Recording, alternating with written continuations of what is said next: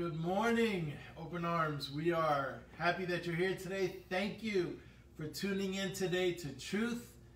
We're using this virtual platform to be able to still be the church. So there in front of you, there's a thumbs up. Would you give us a thumbs up? Let us know that you're arrived at virtual church. And also, would you comment and just greet one another? I know you have not seen each other in a long period of time, but greet one another, say hi, and you can interact with today's message in doing that as well. Also, will you share? That's the third favor I'll ask of you today. Would you share? This message has gotten across to hundreds of people that otherwise it would not have reached unless you share the message in your timeline. So thank you for doing that. Thank you for doing that. We have reached just numerous of people who have commented on today's message from times past. So thank you for doing that. Thank you for sharing truth and not sharing the virus. Amen. Just want to remind you that we're still doing our Zoom meetings on Wednesdays and on Fridays at 7 p.m. Wednesdays is our Bible studies. Fridays is our prayer time. This last Friday we had just a rich time of prayer, even a time of worship and singing. So we welcome you to join us for that. Also, thank you for your faithful giving. God has been good. God has provided for our needs. So we are thankful that you are continuing to be consistent and sacrificial in your support. Let's go to the Lord in prayer, because I am very excited about preaching this message. I've already preached it about 3 times to myself, and I think I've converted 3 times. So I want to be able to share this with our audience today. So let's go to the Lord in prayer and ask God to speak to our hearts. Father, we are thankful for another opportunity to get your voice in this midst of a crisis, a storm. Thank you that you are not silenced, but thank you that your message from heaven still comes across to us on this earth. And there are things you want to say during this time. There are messages that you are giving us in preparation and in just getting our hearts ready for what you're doing in our lives. So God, we know that you have us as your children in mind, that you have not forgotten us. But Lord, you are using this time to build in us a beautiful people. So Lord, would you speak to our hearts? Would you gather us as we gather around your presence? Would you gather our attention to your message today, we pray. In Jesus' name, amen and amen. We do ask that there where you are, would you set that up as an environment of worship? It's important for the next few moments that you're not distracted, but that you can just focus in on what the Lord wants to say. And I guarantee you God wants to speak today. You know, today's sermon is entitled, How to Love God. How to Love God. And we just completed a 3-point Easter series. The first week we looked at the Garden of Eden, and we traveled from the Garden of Eden to the Garden of Gethsemane. And from the Garden of Gethsemane, we traveled to the Garden Tomb. And in that series, we learned that through our separation, God made a possibility for us to be reconciled to him by the cross. And then in the resurrection, he gave us the power and also gave us a command on what to do in life. So we are still in the same scenery. We're still in the same place of the resurrection. With today's message from John 21, God wants to speak to us about our love toward him. So let me give you a little background of John chapter 21. This is the period in which Jesus has resurrected, and he's hanging around for about 40 days with his disciples, with his friends. And we learned last week about his first appearance to his disciples after his resurrection. Remember, they were behind closed doors in fear, and Jesus walks through the door and appears before them. Well, he had appeared to them yet a second time within those 40 days. And now this is his third appearance. Third appearance. We find ourselves in John chapter 21 where Peter, the Bible teaches us, persuaded the other disciples to go back to fishing. I want you to note that. Jesus, early on in his ministry, called his disciples to follow him away from fishing. And he told them, gave them this decree: I want you to be fishermen of men and not fisher of fish. So he called them out of fishing. But now when we are in John 21, Jesus was crucified, Jesus resurrected. But now in John 21, Peter persuaded his disciples, his friends, Jesus' disciples, to go back to the fishing, to go back to what was familiar, to go back to what was comfortable. So now Jesus is in the shore, and the fishermen that were there had fished all night long. Peter and John, and they fished all night long and caught nothing. That's a little message for somebody already. That whenever we go back to what's comfortable, whenever we go back to what's familiar, whenever we go back to the place where God called us out of, we are going to find ourselves unsuccessful. And that's where the disciples found themselves. They fished all night long and caught nothing. So Jesus from the shore yells out to the disciples, "Have you caught any fish?" And I imagine that question was unwelcomed by the disciples. Just imagine, you've worked all night long and you are tired and you're exhausted and you are unsuccessful. And then you hear someone from the beach calling out to you saying, "Have you caught any fish?" My mindset would have been like, no, and don't rub it in. I know I have not done a good job. But then Jesus calls out from the shore and says, "Try your net on the other side of the boat." And the disciples are thinking to themselves, we are the professional fishermen. We know how to fish. We know that this side of the boat is the best side to catch fish. But because they were unsuccessful in disobedience, they decided to give obedience a chance. That speaks to some of us, because we've been working so hard doing something and receiving the same result and not being successful at it. And sometimes God tells us, why don't you try doing it my way? So they did. They tried the net on the other side of the boat, and the net became filled. In fact, John noted it was 153 fish that filled the net.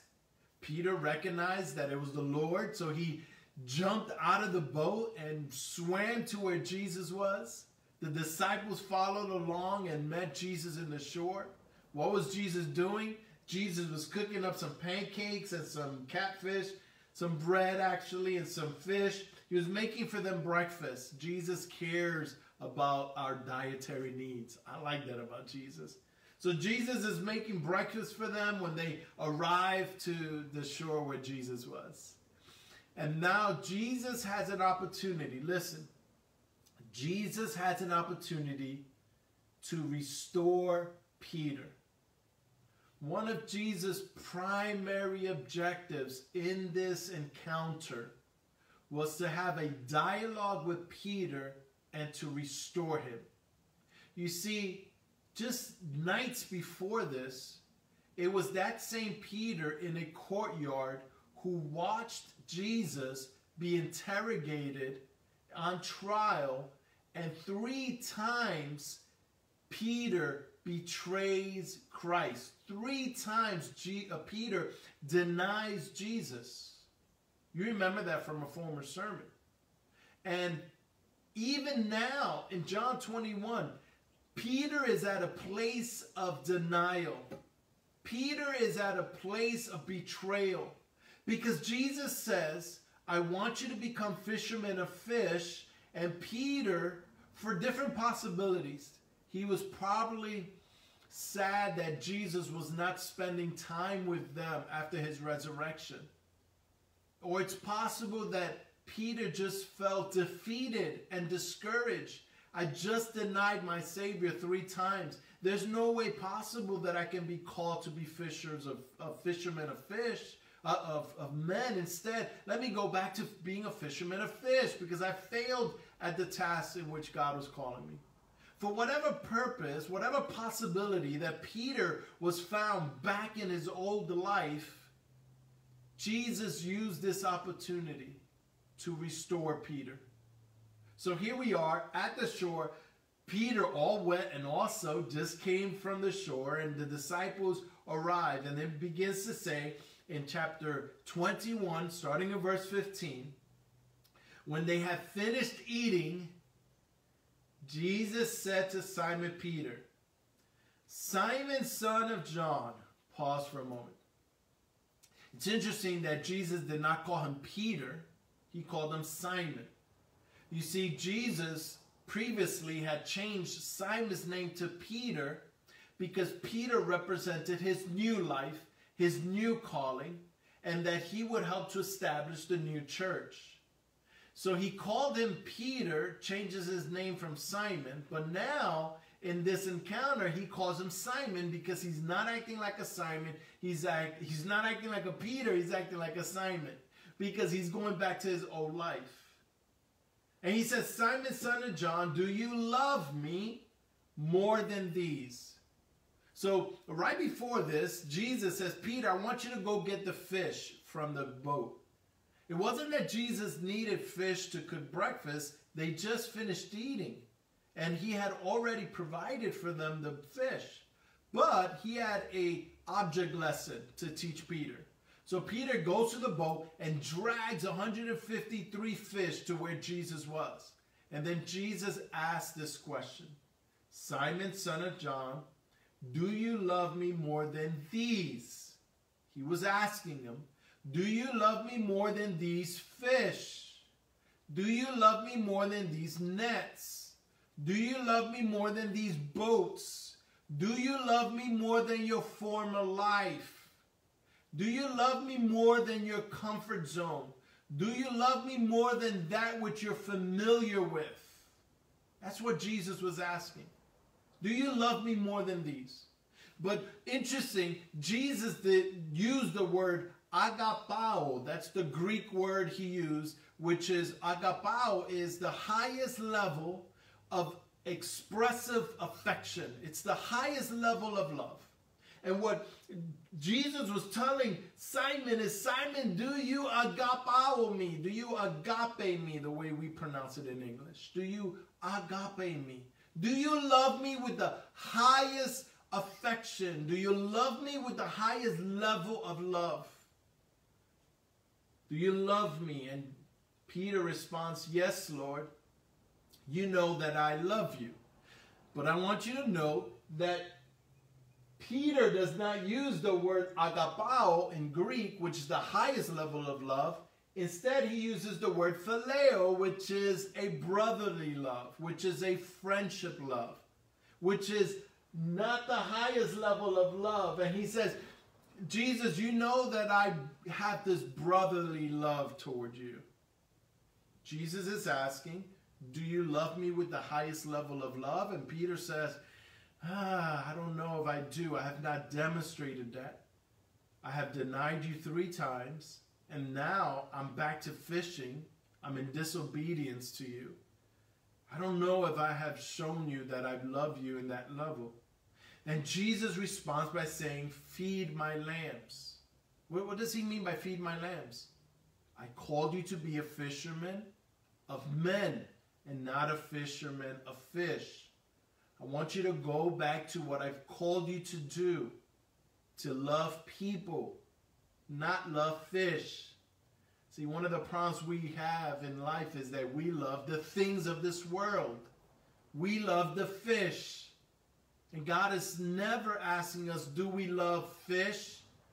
Do we love materialistic things? Do we love our car? Do we love our food? You know, during this quarantine time, there's a lot of restaurants that I've loved and I have had to give them up.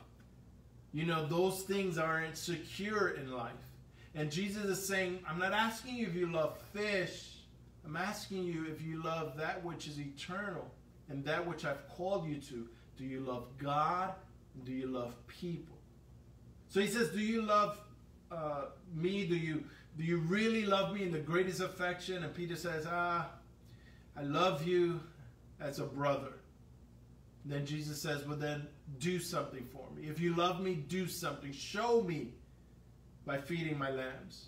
Then again, Jesus says, Simon, son of John, do you agapao me? Do you agape me? Do you love me with the highest affection? And he answered, yes, Lord, you know I phileo you. I love you with brotherly love. Jesus says, take care of my sheep. If you love me, love my sheep. The third time he said to him, Simon, son of John, do you listen? Now Jesus uses the word phileo in the third time. The first time Jesus says, do you love me with the highest expression of affection? Peter says, I love you with phileo love. The second time Jesus says, do you love me with the highest level of affection? Peter says, I love you with phileo love. So the third time Jesus says, Simon, do you really love me with phileo love? Do you really love me with brotherly love? That struck Peter, because it is understood in Greek that Jesus is changing the verbiage. Jesus is changing the terminology of love from the highest level to now just brotherly love. He says, Peter, do you really love me? And it says here, Peter was hurt because Jesus asked him the third time, do you phileo me? Do you love me with brotherly love? Jesus was not only asking Peter, I'm questioning your agape love, but now he is questioning his brotherly love. This is a cause for great pain in Peter. It says Peter was hurt over this. Peter responds, Lord, you know all things. You know that I love you. I phileo you. And Jesus says, feed my sheep. So what's going on here? What's happening in this scene? I want you to understand that Jesus intentionally, purposefully, was trying to get Peter to understand that he is demanding a agape love from Peter. He is demanding the highest expression of love. And Peter, in his life, was saying, I'm not there yet. I haven't shown you that. I haven't proven that to you. I'm way beneath that. And what Peter was trying to do is Peter was trying to not commit to the Lord in agape and stay in the, here it is, you ready for this? Stay in the friend zone. You see, back in college in 1989, yeah, a long time ago, I arrived to this campus in Cleveland, Tennessee, and my heart was set to find my bride, to find my wife. You know, that's what just a lot of people do when they go to Bible college. It's like, oh, let me find the right one now. So you know, in my efforts, I failed. I was unsuccessful. I was looking in the wrong places. So we go home for our Christmas break. We come back in January, and I come back with a fresh energy, fresh effort to find my bride. All along, she was in my class, in one of my classes in the first semester, and so happened to be in my class in the second semester. I knew that this was the right person for me, the right woman for me, so I pursued it, and early on, second semester, I hit a home run. I got her to say yes to a first date in February. We just got back to school in January. but I was energetic. And by February, we had our first date. And you know what? We've been together ever since. And we were always together. So whenever they saw me, they saw her. Whenever they saw her, they saw me. We were inseparable. Between classes, we were together. We were just always together. But one of the things that early on in our relationship that I told Christy is, I'm not going to say I love you until I'm ready to marry you. So for a long period of time, for over a year, we would say to each other, I like you. And then that grew to, I like you a lot. To that grew to, I really like you a lot. To I really, really like you a lot. To I really, really like you a lot, a lot, a lot. But for over a year, I would not say I love you, as I knew that agape love meant commitment and meant forever. But it was April 1991. We just returned from a Japanese steakhouse. I don't know why I remember food, but Japanese steakhouse for a youth leaders appreciation dinner. She returns me back to the church where I was living, and she drops me off. And right before she gets in her car to go back to campus, it was that moment that I expressed to Christy my agape love. I left the friend zone and entered into a committed love.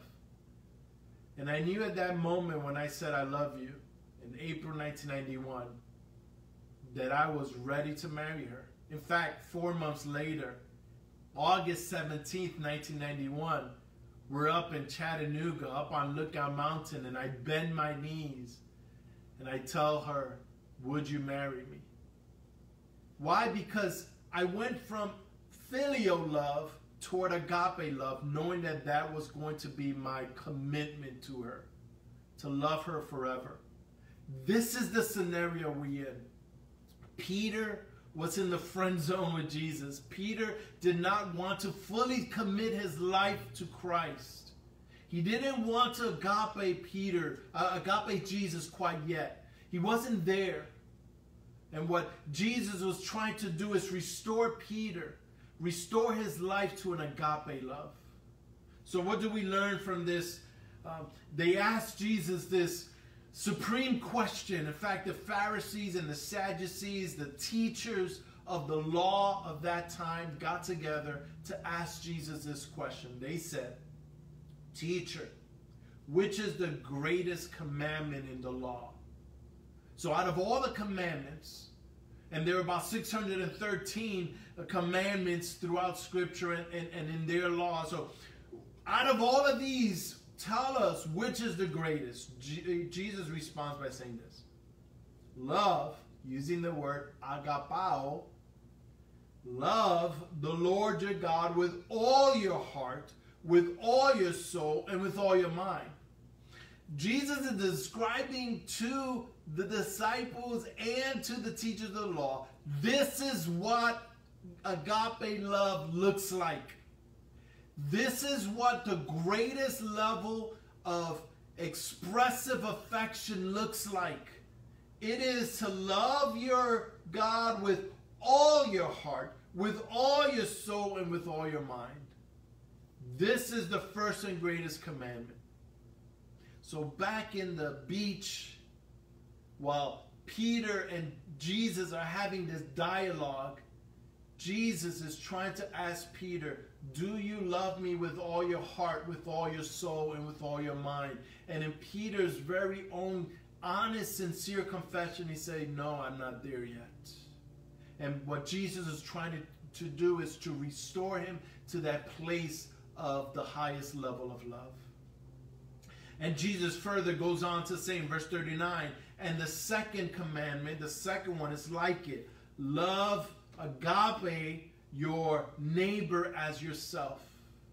So there, back in the beach, what he was telling Peter is, do you love me? If you love me, you will love your neighbor. You would go and feed my sheep. You would go and tend my lambs. You would go and feed my lambs. What he was saying is, if you love me, you would go and love others. How to love God.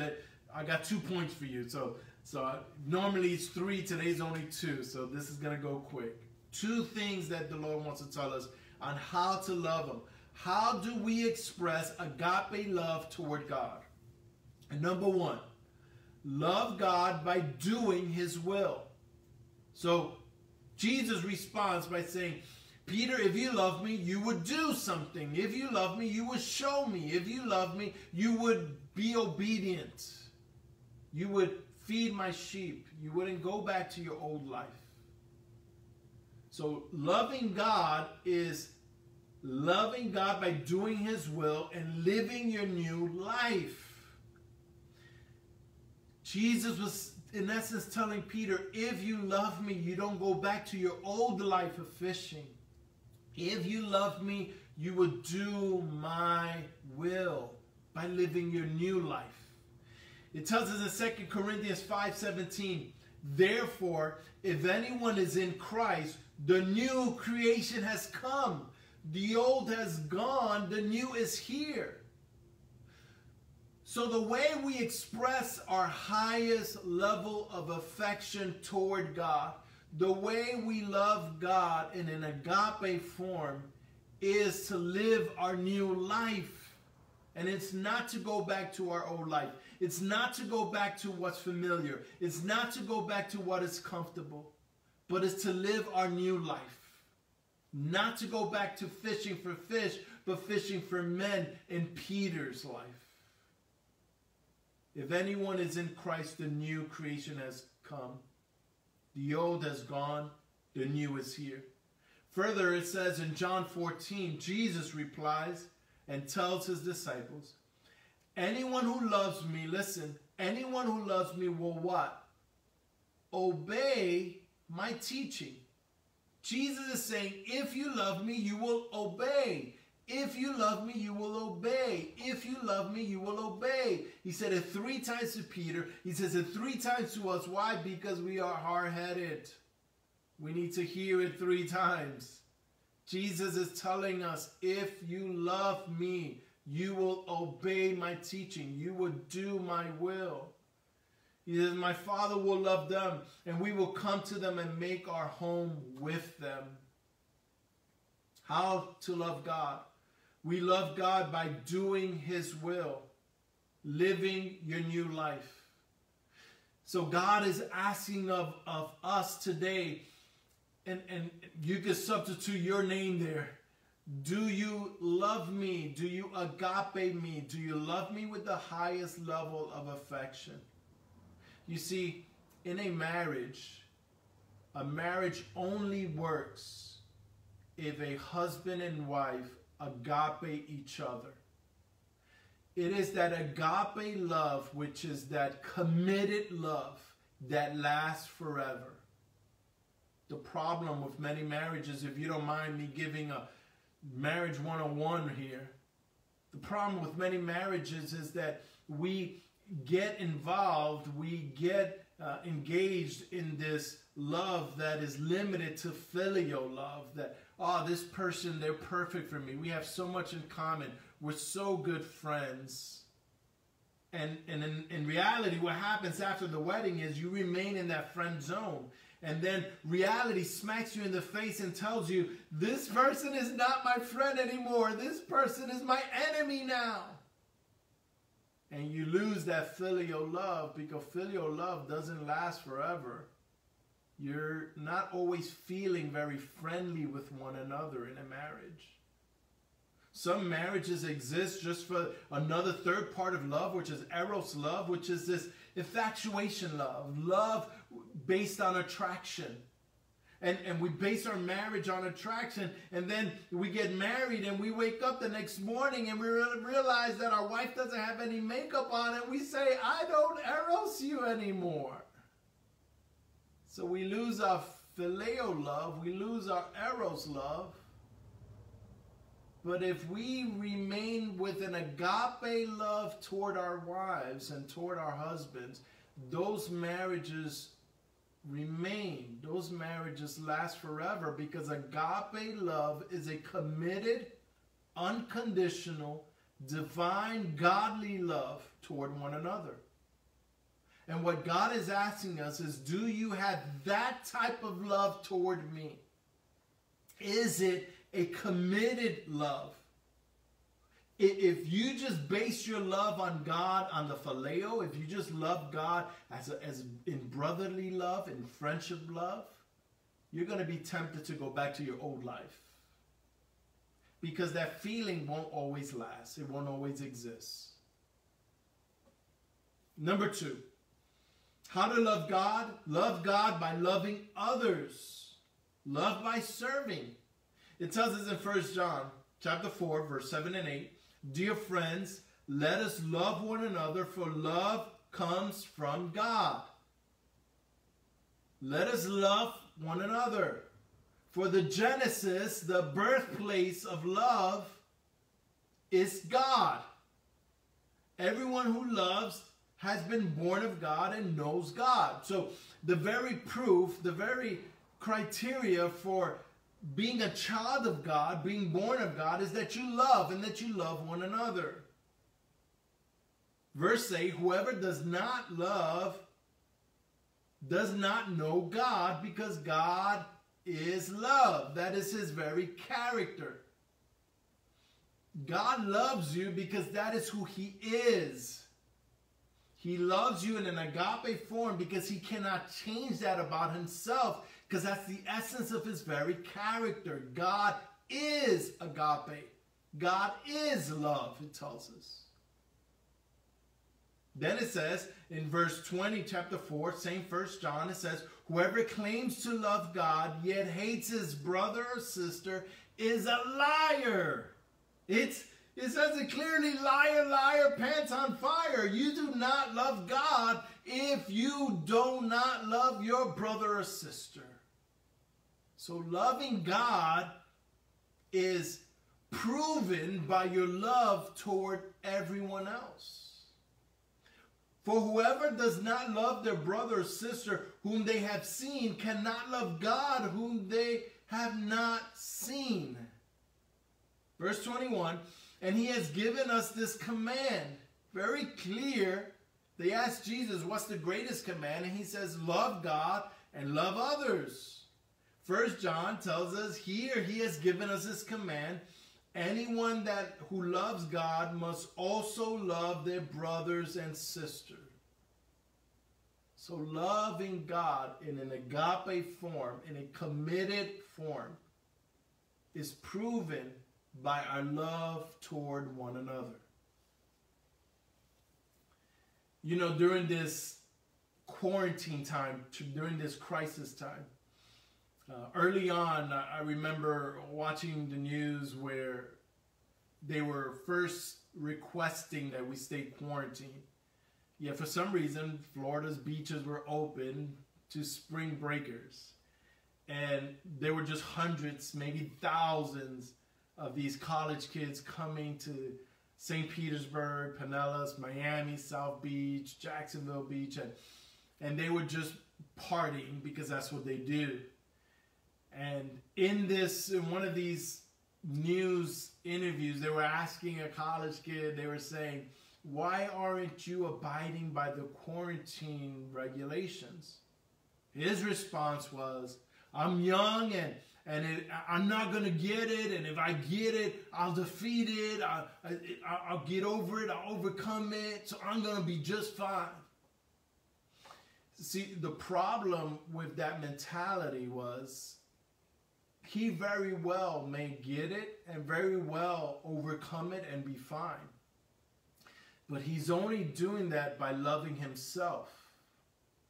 If he does not protect himself, he would not have the ability to protect others who would be vulnerable to the virus. So love is not about you. It is not. Love is not about me. It is not. Love has no partnership with selfishness. Love is selfless. Love says it's not about me, but it's about you. And that's the whole purpose. You know, I go to Publix, I go to Sam's Club, and I wear a mask. Not in fear that I'm going to get the virus. Maybe, maybe not, but that's not my concern. My concern is if I have it some way, somehow, and I'm asymptomatic, I don't want to put it on anyone else. I don't want to share this. And that's what love does. Love says it's not about me and my comfort. It's not about me and what's familiar to me. It's not about me and what I want to do. It's about what I can do to love others. A marriage works because a spouse says it's not about my needs, but it's about the needs of my spouse. The other spouse says it's not about my needs, but it's about the needs of my spouse. And if both of them echo that same commitment toward one another, that becomes agape love because they love one another above themselves. Jesus says if you're going to love me, you're going to obey my teachings. You're going to obey my commands. And here is my command, to love one another. How do we learn to love God? We do it by loving what's familiar, what's comfortable. If you've gone back to fishing, God is calling you again out of fishing and saying, I've called you to be a new creation. I've called you to be a new person. Number two, we love God by loving others. That is our expression. The way we prove that we love God is by loving other people. So let's insert our names into this slide. Joel, do you dearly and deeply love me? So that's the question that is on the table that Jesus is asking you. There in my hearing and in my seeing, you can hear me and see me. This is what Jesus is asking of you today. Do you dearly and deeply love me?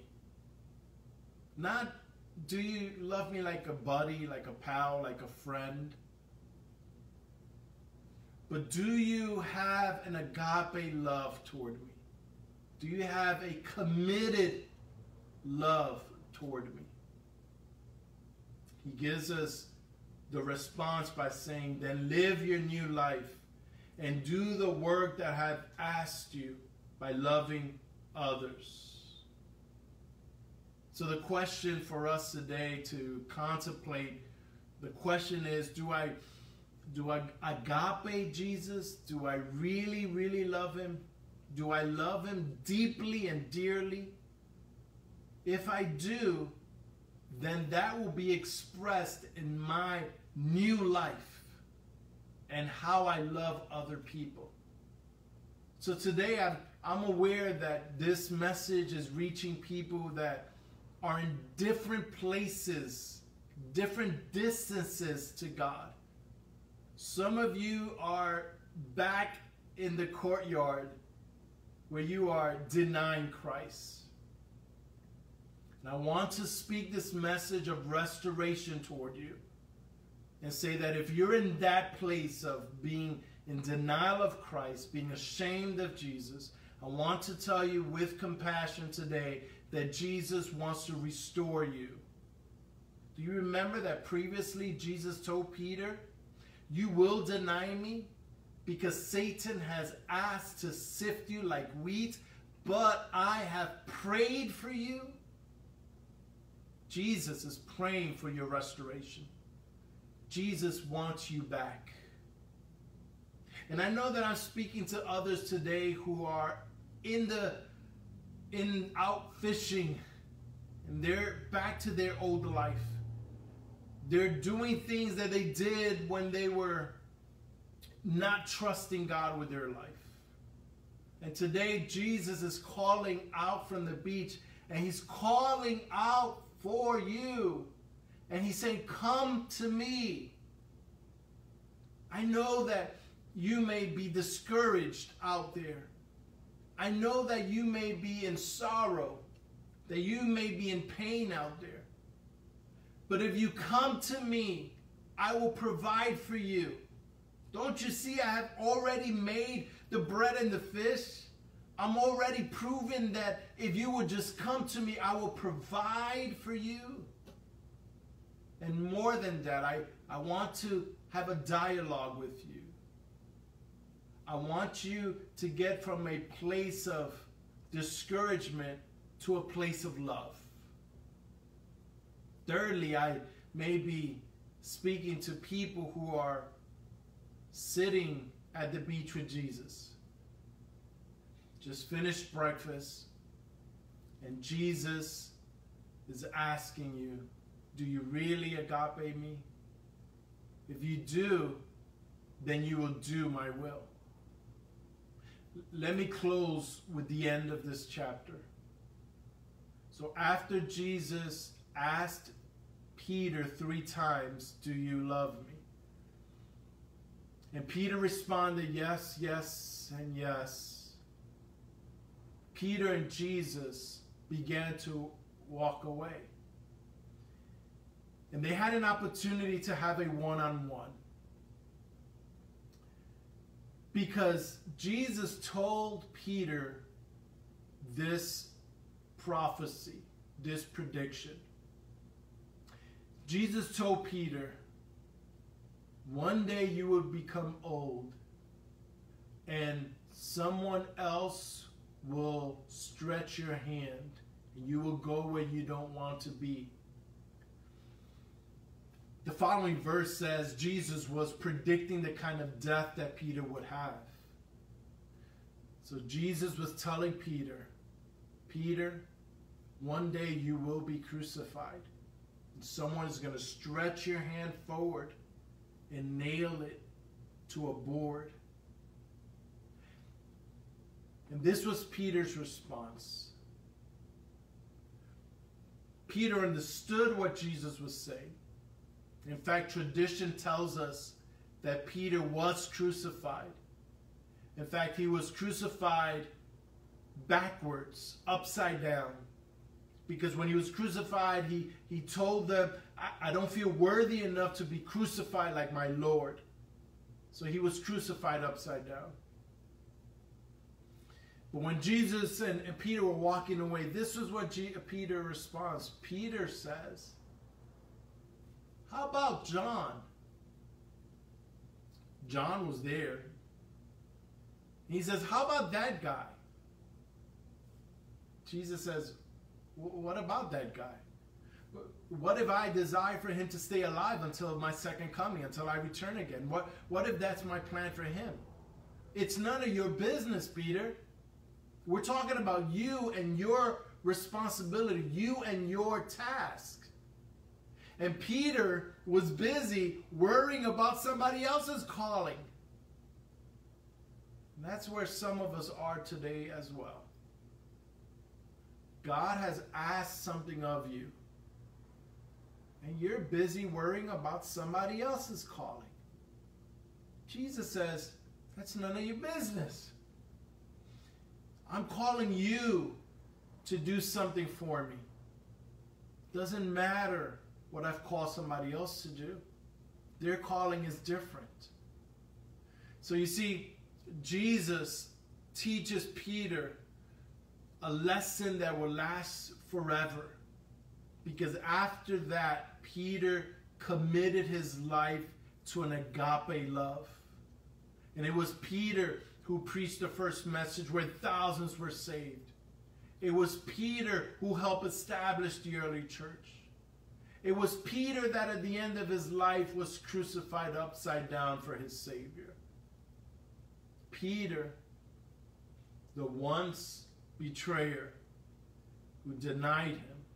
Peter, the one who went back fishing when he wasn't supposed to. Peter ended up being committed to Jesus.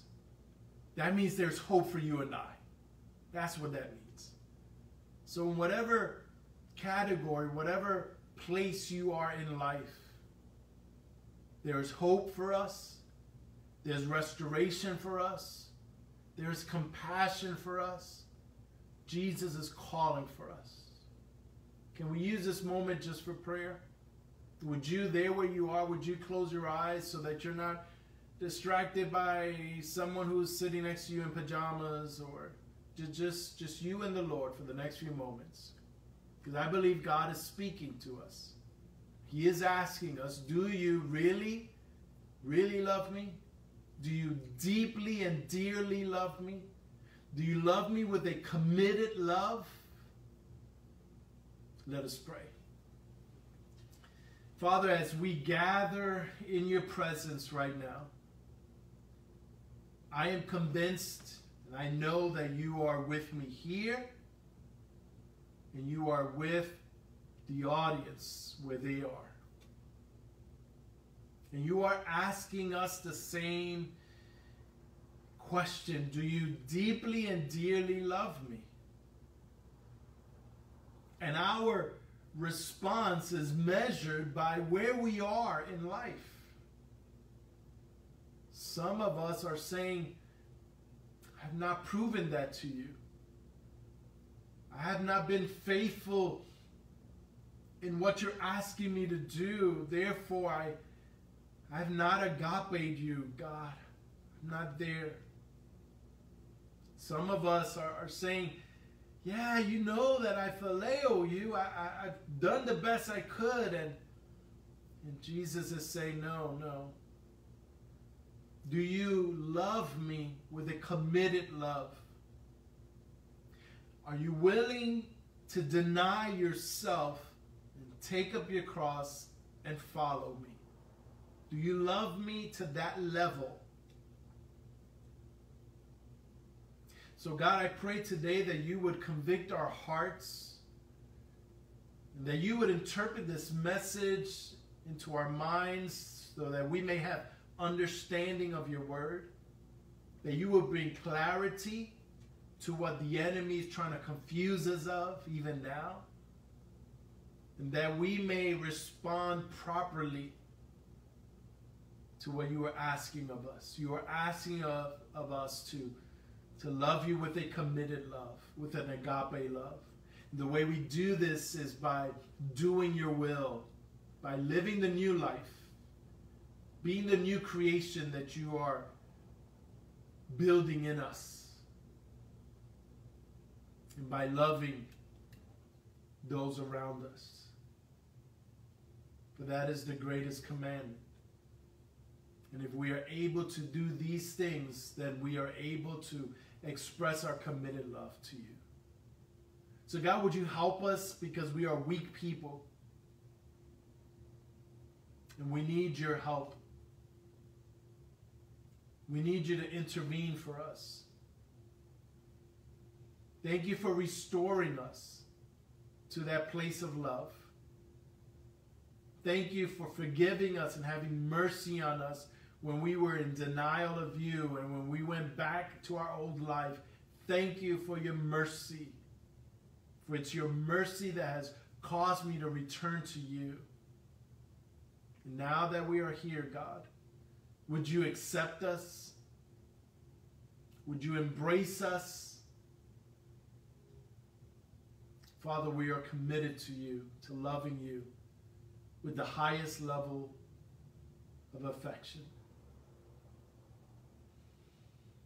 God, we pray these things in the name of your Son, Jesus, believing it to be true by saying amen and amen. Thank you, church. Thank you if you prayed that prayer today. Thank you if you have gone from the beach to walking with Jesus one-on-one in intimacy. Thank you if you have gone from the sea to the shore today. Thank you if you have gone from the courtyard to become reconciled with God once again. Thank you for that prayer. I ask you today that these thoughts would continue in you, that you don't allow these seeds to be somehow stolen away or plucked away from your life, but that you would let this word be planted deeply in your hearts. Again, thank you for tuning in to truth. And I pray that this message made a difference in your life. Until next week, chances are we'll be in a virtual setting, but I'm here live just like you are there live. And I pray that we would gather in God's name again. Thank you. God bless you and your family. Stay safe and don't eat too much. Amen. Amen.